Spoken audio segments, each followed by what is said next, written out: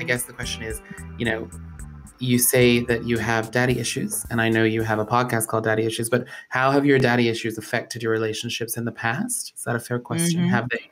Yep. So definitely. So my dad, just to go a bit deep, my dad died when I was 7. And so then, no, don't worry. So I knew him for a little bit, and then obviously an absence of him. And then I think what's happened in my relationships as a young adult is I was going for people who had some sort of resemblance in some bizarre way to my dad. So be that wearing glasses, or be that like someone who maybe had genuinely, I started fancying a guy because he had a low voice and carried a briefcase. And I was like, that's like my dad. And we've all been there. Yeah. And I think it's, and also on top of that, guys who, because if I think especially how daddy issues has obviously been thrown around has been particularly at women who sort of seem quite desperate and needy with guys and potentially undervalue themselves because of that need to be loved. And I think that's very much a real thing. And it's also for guys as well, but obviously comes out slightly potentially differently.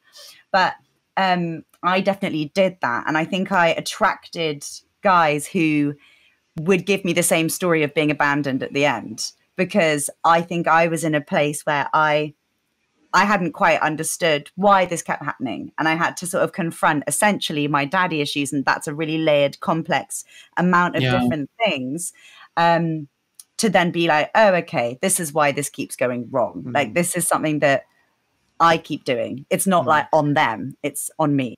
It's so interesting, isn't it? Because like I am someone who certainly had and has a lot of daddy issues, even with my partner now. No, but seriously, I mean, like, and it's so interesting because I have a pretty good relationship with my dad, but I exclusively through my 20s had sex with men older than my father and was seeking, I don't know, some sort of validation, some sort of like validation of my identity that maybe he never quite gave me. I don't know.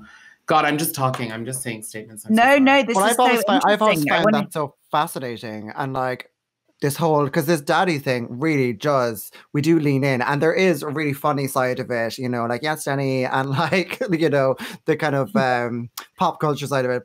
But then, as Christelle said as well, like it can take on a more sexual term, and it can take on I don't even know how to phrase it. I just always find it so fascinating why, like, where this whole like gay men and daddies thing came from, you know? I think as Angharad said about seeking masculinities, right? So whether it's in the way that you talk about Angharad, it's sort of like, you know, maybe trying to find your lost father. That's such an intense thing to say.